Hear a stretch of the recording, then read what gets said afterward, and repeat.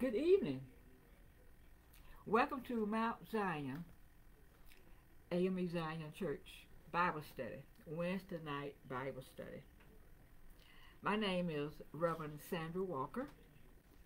I am an associate minister here at Mount Zion, where Reverend Claude Shuford is the pastor. He's not here today because he's at a general conference in Atlanta, Georgia. So in his absence, he asked me to do the Bible study for him. Today we're going to study Luke chapter 13. He asked me to pick whatever the Lord led me to teach. And the Lord, in my dream, kept telling me Luke chapter 13. He kept giving me scriptures out of Luke chapter 13. So now we're going to look at Luke chapter 13, verses 1 through 5, where Jesus calls for repentance. And we're going to look at Luke chapter 13, verses 6 through 9, where Jesus waits for repentance. And we're going to look at Luke chapter 13, all the way back to the end of the chapter, verses 31 through 35, where Jesus grieves for the lack of repentance. So 1 through 5 is on Jesus calls for repentance.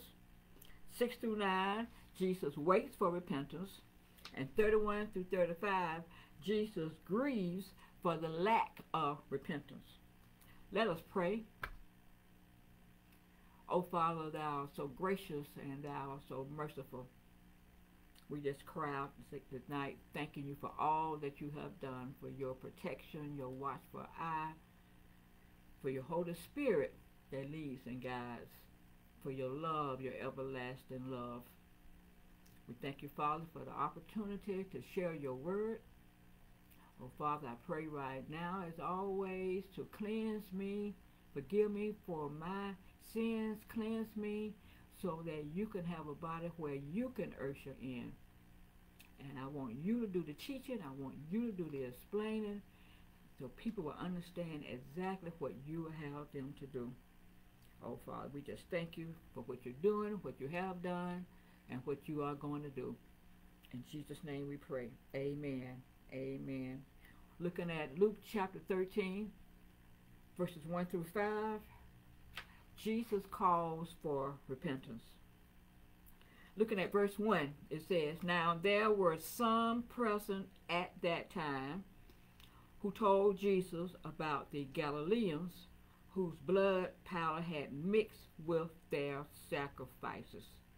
So some people came in and told Jesus about some Galileans who Pilate had executed and had mixed their blood with some sacrifices. All right, I have a question I want to ask you. What do you tell Jesus? What do you tell Jesus? You know, I get a lot of prayer requests. People are sick, and they ask me to broadcast it throughout the church, and I broadcast it in our Bible study ministry, and I pray, and we pray for the Lord to heal them, okay, and to give that family peace, okay, and strength while the healing is going through, while they're going through the process of healing. Oh, I get prayer requests if someone has lost a loved one, praying for comfort for the family, to guide the family, to help them as they make arrangements to bury the body of their loved one, knowing that their loved one in Christ Jesus is with the Lord. So what do you tell Jesus? That's what should we tell Jesus? Now I want you to know I have 4 questions. Therefore you're going to get 25 points for each question if you get it correctly. So think about it and write it down. What do you tell Jesus? Oh, when we look in the Gospels, we see people telling Jesus many things. A man telling Jesus that his son was suffering from seizures. So that's someone who was sick and wanted Jesus to heal his son. We read about a centurion telling Jesus that his servant was paralyzed. So again, someone is sick, and they're telling Jesus to heal his servant. The centurion's telling Jesus to heal his servant. Mary and Martha sent word to Jesus about Lazarus. They knew Jesus loved Lazarus and told Jesus that Lazarus was sick. Took Jesus 4 days to get there. Okay, and by the time Jesus got there, Martha heard Jesus was there, and she ran to Jesus, and she told him that Lazarus was dead. Throughout the Gospels, we continuously read about sick people coming to Jesus to be healed. We even see in the Gospel where Jesus sees someone who is sick, and he would go to them and heal them. Now, occasionally we hear about things that don't involve sickness or death, like Mary, the mother of Jesus, told him that they were out of wine at this wedding they were attending. Someone told Jesus that the father had died, and apparently the brother wasn't treating him right, and said, "Go and tell my brother to divide the inheritance with me." And today, in Luke chapter 13, verse 1, we see people coming to Jesus telling about some Galileans who had been murdered by Pilate. So the question is, what do you tell Jesus? Just what do you tell Jesus? Do you tell Jesus certain things, or do you tell Jesus everything? I'm here to tell you that Scripture says that we can take everything to our Lord Jesus in prayer. Okay? Don't cease talking to Jesus. Don't limit your concerns to or your conversation with Jesus around sickness or around death or distress or losing a job or problems. No. Take everything to Jesus. The good news and the bad news. Talk to him about everything. Tell Jesus all about it. Tell him all about it. So, if your response was, I take everything to Jesus, give yourself 25 points. That's right. Take everything to Jesus. So today, we see people telling Jesus about some Galileans who were murdered by Pilate. Now, Pilate was the Roman governor of Judea from AD 26 to AD 70, okay? And I'm going to tell you, Pilate and these Jews just didn't get along, okay? They disliked each other. They aggravated each other. Galilee was the hot spot for Jews with the goal of bringing down Rome, okay? Some think that these Galileans were followers of Judas of Galilee, the founder of the Zealots, whose whole purpose was to get rid of the Roman rule. They disowned Caesar's authority, and they refused to pay tribute to him. These Galileans were violent, and they were unwilling to compromise. Therefore, they didn't like Pilate, so guess what? Pilate didn't like them, okay? So he aggravated them. As they aggravated Pilate, Pilate aggravated them. One time, Pilate took money from the temple to build a bridge. How you like that? Took money from a temple to build a bridge. Oh, he would bring statues in, all right, and put them all around the city just to aggravate them. So they disliked each other. Therefore, they aggravated each other. Okay. Now I have a second question. We constantly hear and read about violence in our world today. How does violence beget more violence? Think about it. How does violence bring about more violence? Write down your answer to that question. How does violence bring about more violence? You got your answer? You ready for the answer? The answer is, violence brings about more violence when we do not forgive. When we do not forgive. You know, when Simon Peter cut off that soldier's ear, you know what Jesus said? He said, all that take the sword will die by the sword.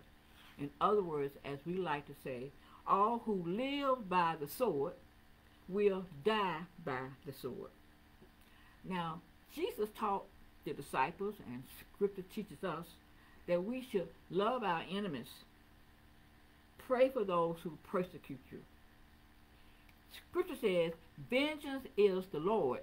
It's not for us to do vengeance. We are to care for those who persecute us.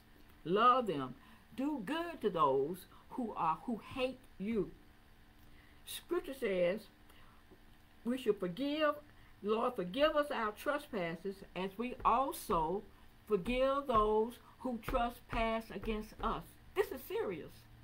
When we pray, Lord, forgive us our trespasses as we also forgive those who trespass against us. Very serious. For if you forgive others their trespasses, Scripture says, your heavenly Father will also forgive you. But it goes on to say, but if you do not forgive others their trespasses, neither will your Father forgive your trespasses. Oh, forgiveness is very key. Okay, forgiveness is very key. Violence brings about other violence when we don't forgive, when we try to get revenge. When the Lord said, vengeance is mine, our job is to forgive. Okay? Our job is not to get revenge. So, Pilate and these Jews disliked each other, and they showed it. I mean, you do something to me, and I'll do something to you. There was no forgiveness. Therefore, they were living by the sword. So verse 1 again says in chapter 13 of Luke, now there were some present at that time that told Jesus about these Galileans whose blood Pilate had mixed with their sacrifices. The implication here is that Pilate sent some soldiers in the temple while they were in there worshiping, and they were given orders to execute these Galileans in the act of worship. Then they took their blood and mingled it in with their sacrifices that they were offering. Wow, how tragic. Violence begets violence when we don't forgive. Now they tell Jesus that, and Jesus' response is a little different from what you would normally think when someone tells you about something tragic happening. Jesus said, do you think that these Galileans were worse sinners than all the other Galileans because they suffered this way? Listen to what he said. Do you think these Galileans were worse sinners? Now, wait a minute now. What's a worse sinner? What is a worse sinner? Okay, you know, you worse off. You sin more than I do. You're a worse sinner. What is a worse sinner? This is question number 3. So write down your response. What is a worse sinner? I had someone tell me, a young girl tell me, she said, well, this friend of mine is pregnant, and she and this guy, they living together. Now, she knew I was a minister, and I didn't say anything, because I was thinking, well, the reason you in this house paying this high rent every week, $300 a week, is because you didn't want to adhere to household rules. You were in college, and you paying all this money out for this house, all because there were time limitations on when you should be home, and you don't want to adhere to the time limitations. So you moved out and got you a house. Now you working, trying to pay for this house and the utilities and everything else that goes on taking care of the house. Okay, buying your food, all because you didn't want to adhere to household rules. Then I said, well, wait a minute, Sandra Walker, you remember when you got very upset with your mother because she did not buy you an outfit you wanted to wear to some event, so you walked out of the house and you gonna run away from home? So who was the worst sinner from those 3 examples? You got your response? Who's the worst sinner? Let me tell you, we all the worst sinners. We all are sinners. We all have sinned, and we all fall short of the glory of God. So we all are the worst sinners. So if that was your response, give yourself 25 more points. All have sinned and fallen short of the glory of God. When Jesus came, he didn't come to condemn us because we were already condemned. Yeah. He came to save us from our sins, not to condemn us, because we were already enemies of God. Okay, we were already condemned. We're all worse sinners. The sin I committed, okay, it's not worse than your sin. The sin you committed is not worse than mine, or mine not as worse, not as bad as yours, or whatever. We all in bad shape. We all needed Jesus. We all needed Jesus. All have sinned. We all fall short of the glory of God. Jesus came to save us, not to condemn us. So these Jews consider these Galileans to be sinners, the worst type of sinners. You know, many Jews believe that, you know how some people believe that you got good things going on, you got, you know, good health and good wealth, and you got a nice house, you got a nice car, and you got a good job, then you're doing something right. Okay, God has blessed you. God got you. You got it. You got God's approval.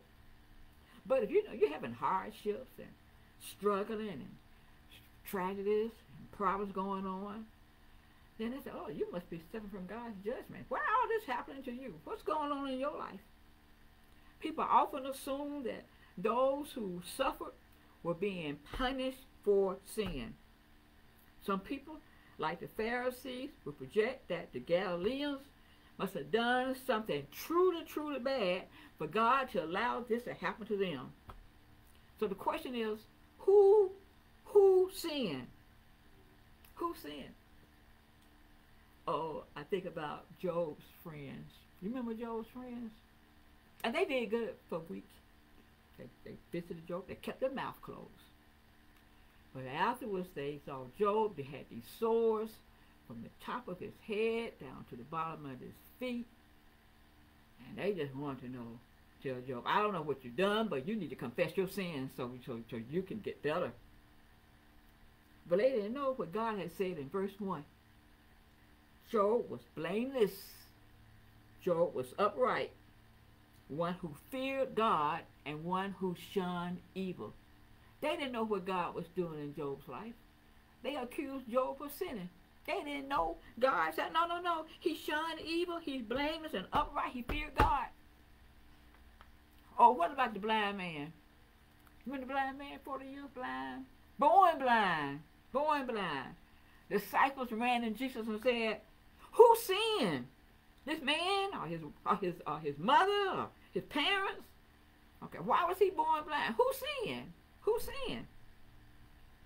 And Jesus said, neither this man nor his parents sinned. Jesus said, what happened to him is so that the works of God might be displayed in him at this particular time. Who sinned? Don't assume that because someone is suffering, they're being punished for their sin. Let the person examine himself to understand why he's struggling. Let the person examine himself to understand why there's distress. Our job is to pray for one another, to love one another, to hug one another, not during a pandemic, but to hug one another, to encourage one another, to comfort one another, to help one another. Not to condemn one another. Only God knows the whole story. Okay? Not to condemn. We are here to help one another, encourage one another, comfort one another, pray for one another, love one another. So Jesus is going on now looking at verse 4. He said, okay, let me tell you something. Those 18 men who died when the tower in Siloam fell on them, do you think that they were more guilty than all the others in Jerusalem? You know, Jerusalem full of people who, righteous people, you know, God-fearing people. You know, there was this pool near Jerusalem called the Pool of Siloam, and there were 18 men who were probably in the pool purifying themselves, and there was a tower that was over the pool, and the tower fell down and killed the 18 men. So this is very much like the other case where, you know, tragic, violent tragedy has occurred. Christ tells them that this is so that they can see that not only Galileans, who they believe were the worst sinners, but even the inhabitants of Jerusalem, who they believe were the righteous people, both of them died, both group of people died from violent deaths. Suffering does not determine if someone is saved. All people are sinful and will perish if they do not repent. For those 18 who died when the Tower of Siloam fell on them, for those Galileans who Pilate attacked, okay, and their blood were suffering, okay. Jesus said, do you think they were more guilty than the others in Jerusalem? Do you think they were the worst sinners? Jesus' response to both of these was, I tell you no. In both cases, he said, I tell you no. But unless you repent, you too will perish. The response to both was, I tell you no, they were not the worst sinners. But unless you repent, you too will perish. So what do we mean by repent?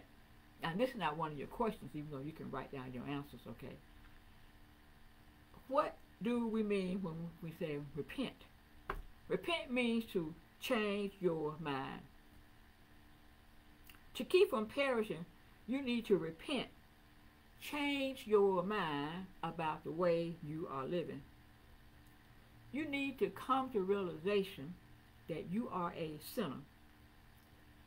You need to repent, change your mind, and realize that, and come to realization that you hate the sin. You hate the sin. Scripture says, hate the evil, sinful is evil, hate the sin, and love the good. Now, I like that scripture because it didn't say love the good and hate the sin. No, hate the sin, hate the evil came first, because you don't even understand what is good until you understand what is sinful. Okay? So, hate the sin, then you can love what is good. Now, scripture tells us that getting drunk on alcohol is evil.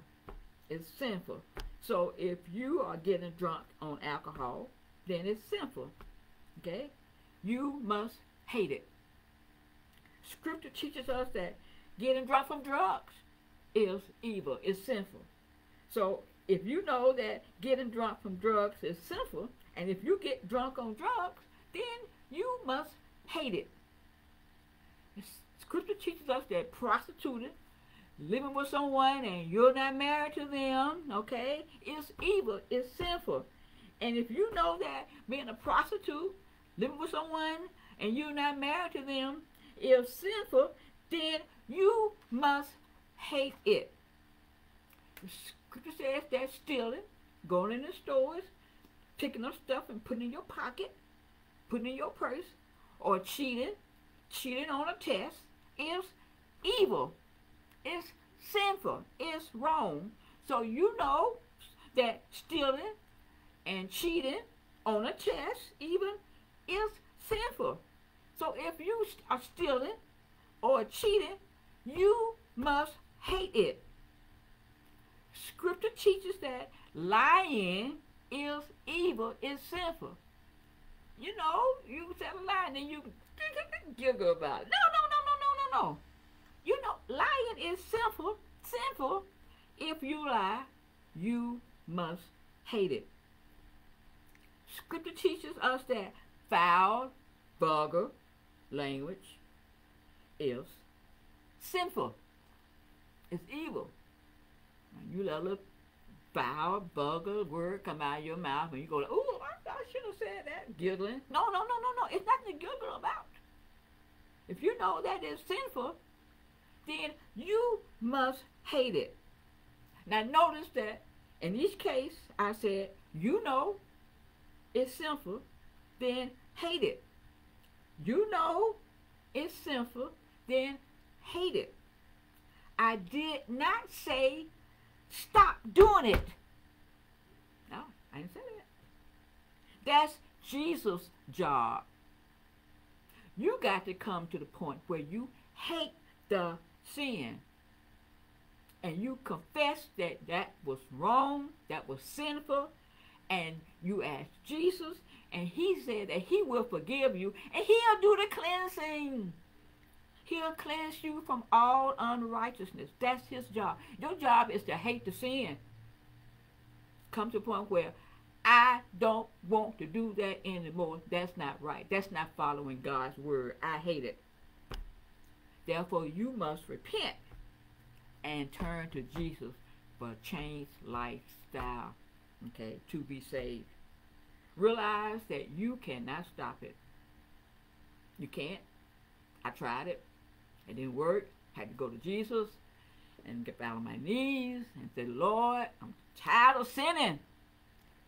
I believe you came to save me from my sins. Tears rolling down my eyes. I need you. I need you. If you can't stop it, it cannot be stopped. Believe me, 3 months later, my daughter messed up her clothes. 5 years old. We were 30 minutes from church. And she messed up her clothes. And I looked at her. I took a deep breath and I said, go upstairs and change your clothes. And I went behind her, helped her change clothes. My husband told me later on, he said, you really have changed. Because you know what? That would have been some choice words coming out of my mouth. And I would have been stumping and raging up those steps and stumping and raging off why she changed her clothes and stumping and raging and coming down. I hated doing that. Then I'm all upset because I did it. But guess who stopped it? Jesus stopped it. Confess your sins. You hate that sin. Tell Jesus about it. Turn your life around. Give your life to him. He'll stop it. He'll cleanse you from all unrighteousness. Confess that you hate the sin and ask Jesus to forgive you for a sin. He'll stop it. Jesus said, repent or perish. Those were your choices. 2 choices. Repent or perish. He didn't say anything about purgatory. There is no purgatory for you to go to get things right. And somebody going to pray you into heaven. No. Either you repent or you perish. Decide that your sinful behavior prevents you from going forward. Decide that you cannot stop sinning on your own. Decide that you need some help. And decide to go to Jesus for your help. He didn't come to condemn. He came but to save us from our sins. Decide to ask Jesus to save you for your sins. Put your faith in Jesus. God gave us his only Son, that whosoever believeth in him shall not perish, but have everlasting life. Examine yourself to see if you are of the faith. I can't examine you. I can examine me. Examine yourself to see if you are of the faith. Okay, now, let's look at Luke 13, verses 6 through 9, who talks about Jesus waiting for repentance. Verse 6 says, then he told this parable. A man had a fig tree growing in his vineyard, and he went to look for fruit on it, but did not find any. Now, the fig tree was planted in a vineyard, in a nice vineyard where they take care of the soil. They mix the soil up, put fertilize the soil, make sure it's watered. Okay, it's in a better soil. Usually, you find these trees may be on the side where maybe the animals kick some soil over there on top of it. Okay, they may or may not survive. But no. This man took care of this fig tree. Okay, they were planted in a vineyard where you have the better soil. This fig tree belonged to a man who cared for the fig tree. He was caring for him. And so the owner of the fig, he wanted some fruit. He wanted some figs. He goes out there. There's no figs. There's no fruit. Now, when we study the Old Testament, we see that fruitful tree was a symbol of godly living. Remember Psalms 1, verses 1 through 3. Blessed is the man who walks not in the counsel of the ungodly, but stands in the nor stands in the path of sinners, nor sits in the seat of the scornful. Then he said in verse 3, he should be like a tree planted by the rivers of water. The water's flowing around this tree that brings forth its fruit, fruitful tree in its season, whose leaf shall not wither, and whatsoever he does shall prosper. Oh, in Jeremiah it talks about the fruitful tree. It said, blessed is the man who trusts in the Lord and whose hope is in the Lord.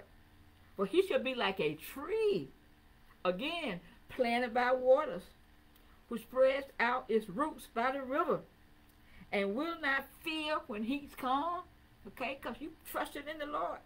Its leaves will be green. It will not be anxious in the year of drought, because you planted by the water. You put your trust in the Lord. Nor will he cease from yielding fruit, even in the midst of the drought. Oh yeah. So this man who took care of the vineyard. So it said in verse 7, for 3 years I've been coming looking for fruit. I've been taking care of you for 3 years. I've been watering you, fertilizing you, putting good soil all around you. I'm looking for good fruit. In 3 years, I have not received any fruit on this tree. Cut it down. Why should I keep using a good soil, good fertilizer on this tree when it's not producing any fruit? After all, 3 years is ample opportunity for you to bear some fruit. For 3 years he found no fruit. He said, cut it down. That tells us that God is long-suffering, not wanting any to perish. But God will not wait forever. He's long-suffering, but he won't wait forever. Will you repent? Will you refuse to bear fruit? Will you continue to refuse to live for God and obey him? One day, there will be no more chances. God is merciful, but his mercy doesn't last forever. Judgment will come. But verse 8 said, there was this gardener who said, he replied, he said, just leave it alone 1 more year, and I'm going to dig around it, and I'm going to fertilize it, and if it bears fruit next year, fine, great. But if not, cut it down. Here's God's grace, unmerited favor. He gave the tree a little more time. That's what he does for us. He gives us a little more time. He keeps caring, nurturing, okay? But he does say, if you refuse to change, you will be cut down, okay? Jesus Christ is the fullness of God's grace. He's the fullness of God's love. But if we refuse to hate the sin, even though you know it's sinful, but you keep doing it your way, disobeying God, you will be cut down. I know a lady who said, I just can't become a Christian. I like to gamble. And I know if I become a Christian, Jesus is going to tell me I can't gamble, so I won't be a Christian. Wow. Wow. Wow. Learn to what? Hate the sin, or you will be cut down. You will perish. So, chapter 13, verses 1 through 5 says, Jesus calls for repentance. Verses 6 through 9 said, Jesus waits. He is gracious. He waits for repentance. And verses 31, 35, we're going to look how Jesus grieves for the lack of repentance. Verse 31 said, at that time, some Pharisees came to Jesus and said to him, leave this place and go somewhere else. Herod wants to kill you. Now, scholars have said they really don't know the motives of these Pharisees. Okay, it was unknown. But when you think about the Pharisees, their general attitude is that, they really weren't interested in protecting Jesus from any type of danger. Okay, and so maybe they were just simply trying to just get Jesus out of the area and remind him that this was Herod, the one who killed John the Baptist. Okay, and maybe this would cause Jesus to be afraid. I can't help it. This would cause Jesus to be afraid and run. They're going to tell him that Herod wants to kill you. So Jesus is going to say, woo! and run away. After all, this is the same guy who killed John the Baptist. But Jesus' life, let me go on, work and death was not going to be determined by Herod or the lying Pharisees. Okay? Jesus said, go tell that fox. Listen. Jesus said, go tell that fox. No foul language came out of his mouth. Okay? Hate the sin. Hate the vulgar language. Go tell that fox, I will keep on driving out demons and healing people today and tomorrow. On the third day, I will reach my goal.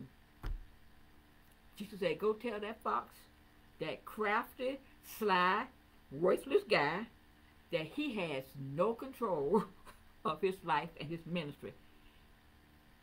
Jesus said, I'm going to do all that the Father tells me to do. He's going to continue to do what the Father had in store for him to do. He's going to continue his ministry. He's going to continue to cast out demons. He's going to continue to perform miracles. He's going to continue to heal. Okay? He's going to continue till all his work has been finished. And on that third day, he's going to rise again from the dead. He's going to rise. He's going to come down. He's going to walk around and teach people 40 days. Then he's going to ascend to heaven. And one day he's coming back. But he's going to do the work of the Father. I'm telling him that Herod wants to kill him did not disturb Jesus. He was going to continue to do his work until he had risen from the grave and gone back to the Father. So verse 33 says, in any case, I must press on today and tomorrow and the next day. And surely no prophet can die outside of Jerusalem. Okay? He knew he was going to die in Jerusalem. He had a definite purpose. He was going to keep doing his work and complete his work. And he knew that he was going to die in Jerusalem. Okay? Jerusalem, the largest city in Israel, the city with the great spiritual and political capital. Jesus knew he was going to die in that city. So he was going to continue his work. He knew what was before him. Herod was not going to stop him from doing what God had planned for him to do. So he says in verse 34, Jerusalem, Jerusalem, you who kill the prophets and stone those sent to you, how often I have longed to gather your children together as a hen gathers her chicks under her wings, but you are not willing.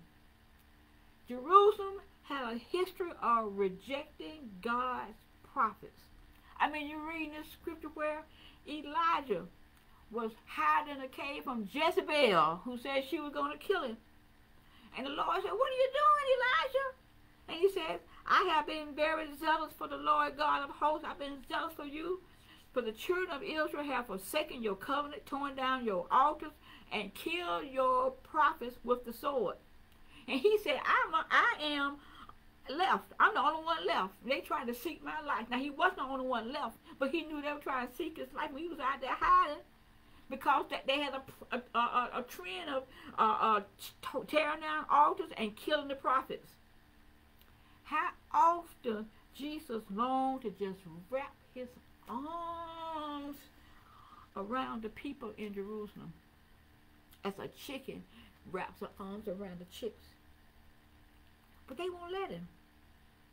You know, he would have got his arms around them and just hugged them and cared for them and loved them so. But they out to kill him. They want to accept Jesus' love. They want to accept him as the Messiah. They rejected him. Therefore, when you reject him, you secure your fate of destruction. Luke 13:35 says, look, your house is left to you desolate, forsaken. I tell you, you will not see me again until you say, blessed is he who comes in the name of the Lord. Your house, your temple, Jerusalem will be destroyed.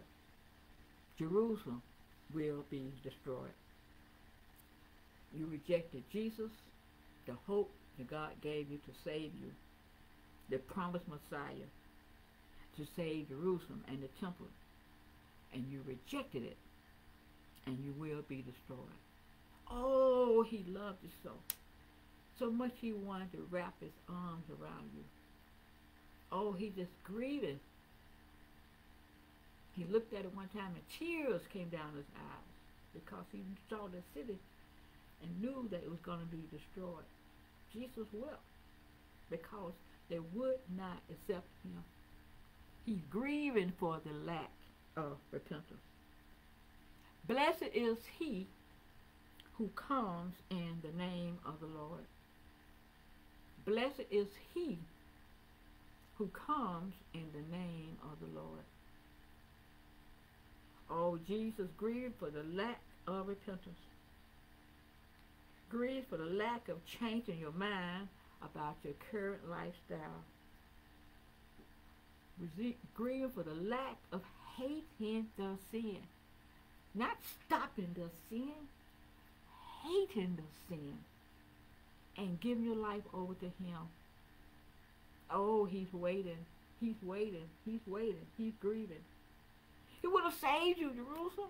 He would have saved you, Pharisees. He would have saved you, people on Facebook and Zoom. He loves you. He wants to rescue you. He doesn't want you to perish. If you will allow him. If you will allow him. Examine yourself and see if you are of the faith. I can't examine you. Examine yourself and see if you are of the faith. I got one last question.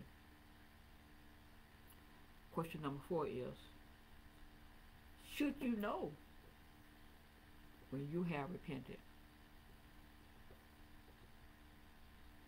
Should you know when you have repented? Write down your answer. If you know you have repented, write down on what occasion you repented. I told you about my repentance. I know mine was on Sunday. Okay? I'll never forget it. How tears came down my eyes. How I got on my knees. How I cried. Said, I'm tired. I'm tired. I'm tired. I can't stop it. I'm a math major. I solve problems. This problem I could not solve. You remember? Write it down. Write it down. You know, James gives us some hints on how you know when you have repented. He said, come close to God And God will come close to you. He said, wash your hands, you sinners. He said, purify your hearts, for your loyalty is divided between God and the world. Let there be tears for what you have done. Let there be sorrow and deep grief. Let there be sadness instead of laughter, giggling. Gloom instead of joy. Humble yourselves before the Lord, and he will lift you up in honor. Should you know when you have repented? If you answer yes,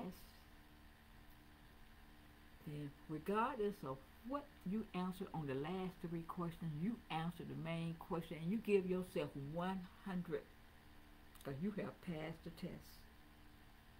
Okay, because you know you came close to God. You were tired.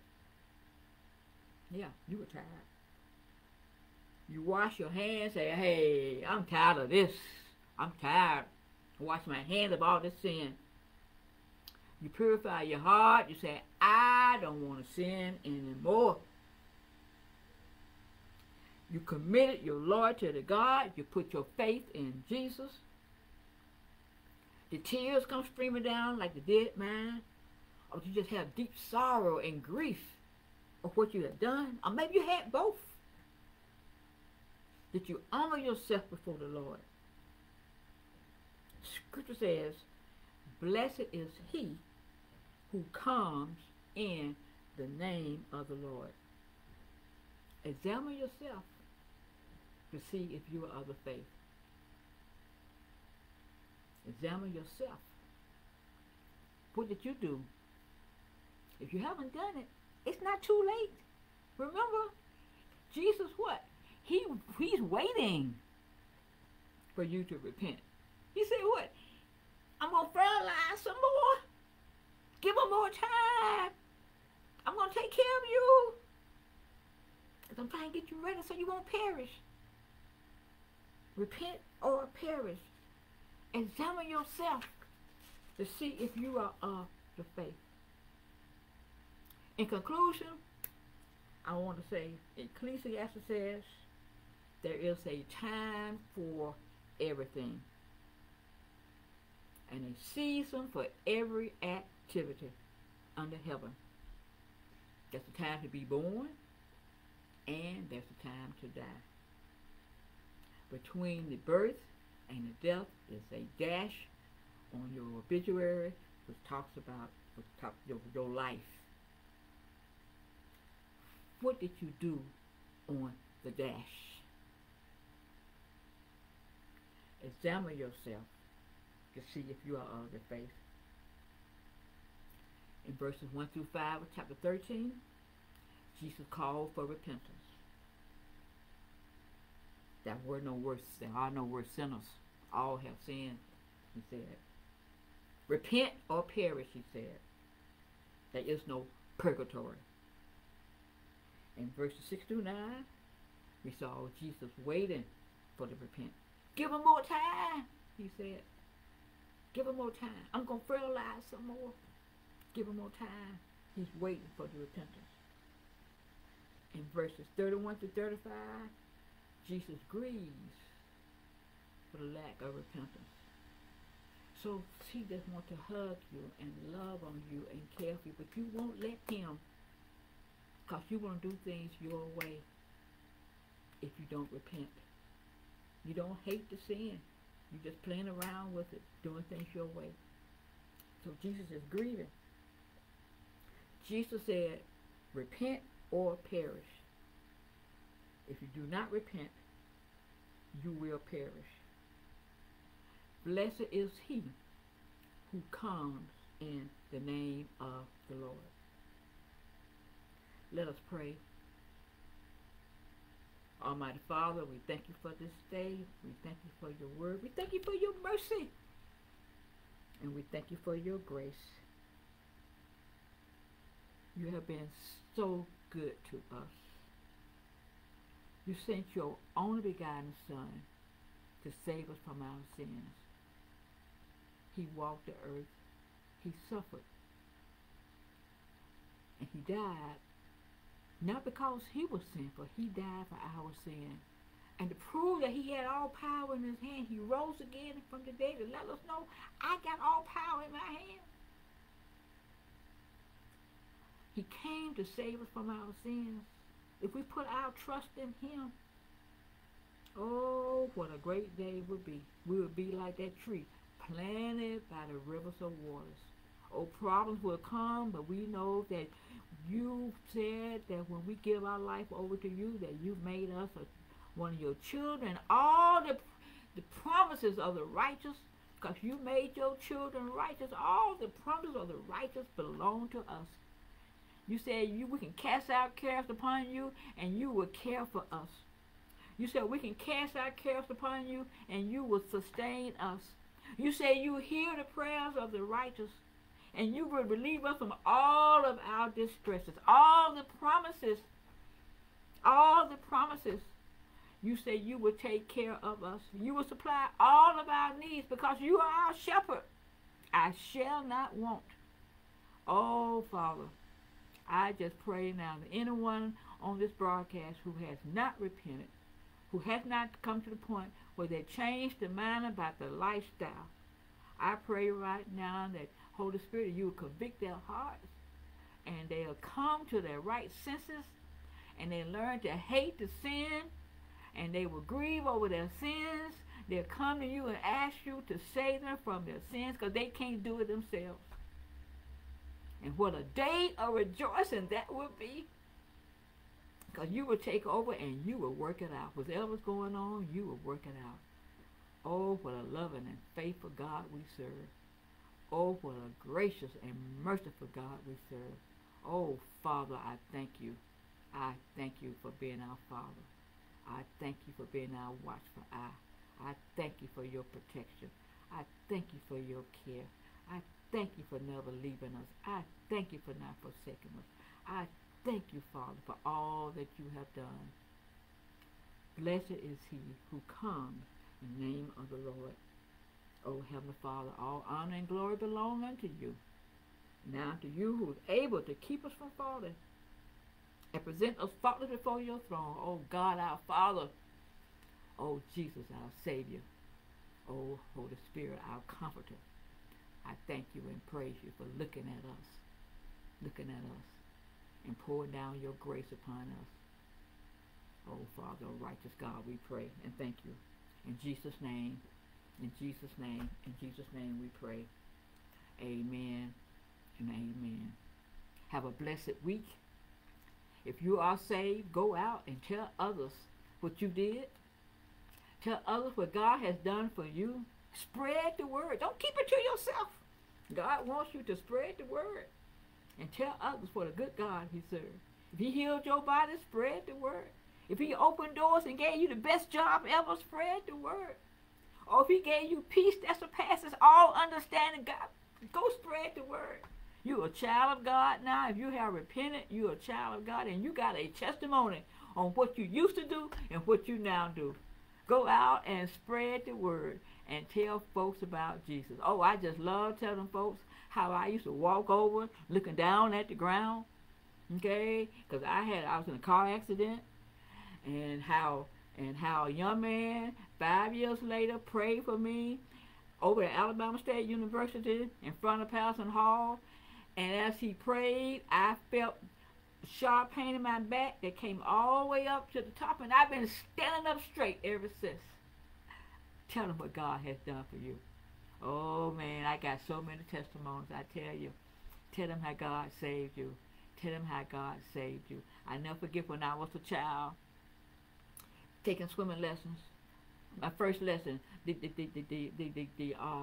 guard told me, he said, just put your head down, hold your breath, put your head down. He was going around telling us that. I decided, I was a child now, I was young. I decided I wasn't going to hold my breath. I went down, didn't hold my breath. And I saw this pretty place. Oh, the sky was pretty. the grass was green, and I saw this bright light. And everybody was laughing so happy, and I was trying to get to the light. And the voice said, "Who is this?" And I said, "This is Sandra, Bruce." And the voice said, "Go back." And next thing I heard was the lifeguard saying, "Breathe, breathe, breathe." And I asked my mother years later. I didn't talk about it because I was just so confused. I used to walk around that park, and I never saw this pretty place. I said, "Where's this pretty place?" So I didn't understand what had happened until I got older, okay? And I never could find. I asked my mother, I said, "What happened?" This was a few years ago. I asked her that, and she said, "Well, I saw you there, and you were going down and floating. And I got the lifeguard's attention because he was passing back, and everybody else was holding their breath and standing back up again. I'm the only one who wouldn't hold the breath." And lifeguard came. She said, got me out the water, put me on the side of the pool, start pumping my chest, and I woke up. I remember none of that. I want you to know that I was a child. I didn't know what I was doing. God sent me back. Okay? But I want you to know there is a heaven. When the Word of God says that when you die in Christ, you just transition. You never die. Your body is gone, but you never die. You just transition. You just transition onto this beautiful place where people are laughing and giggling and they're so happy and it's real bright. Oh yeah, when we all get to heaven, what a wonderful place that will be. When we all get to heaven, what a gracious place that will be. When we all get to heaven and we see our Lord Jesus Christ. Repent. Don't perish. Repent. Put your heart and your life in Jesus' hand. He will take care of you. So go out.